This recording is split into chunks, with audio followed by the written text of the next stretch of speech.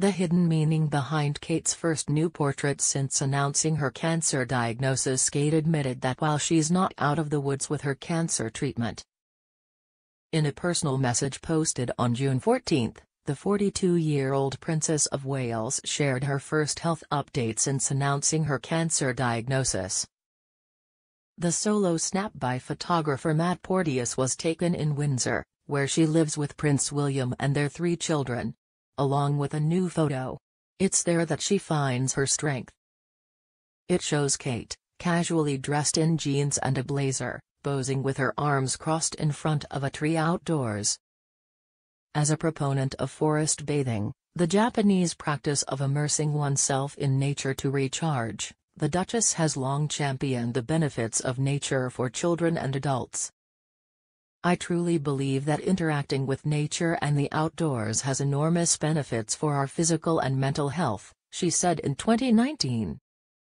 She could have posted a photo with Prince William or the kids, royal biographer Sally Bedell-Smith told People in this week's cover story. Ailsa Anderson, a former press secretary for Queen Elizabeth, added, she could have posted a photo with Prince William or the kids. She has a lot of support around her, but it's a journey she has to tackle alone. It was thoughtful. Princess Kate commissioned Porteous to do the photo shoot. The photo shows her alone. The photographer has taken many portraits of the Prince and Princess of Wales family over the years, including a photo of Prince George's 3rd birthday, a lovely photo of Prince Louis' christening in 2018, and a snap of the family of 5 used for the annual Christmas card.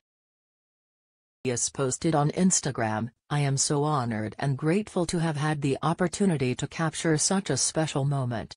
Princess Kate publicly announced her cancer diagnosis in an emotional video on March 22. After undergoing abdominal surgery in January, she was diagnosed with cancer and began chemotherapy.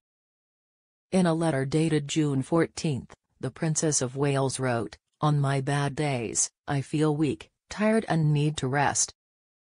But on the days when I feel good and strong, I want to make the most of my health. On the days when I feel well enough, I enjoy taking part in school life, spending personal time on things that give me energy and positivity, and doing a little bit of homework, she added.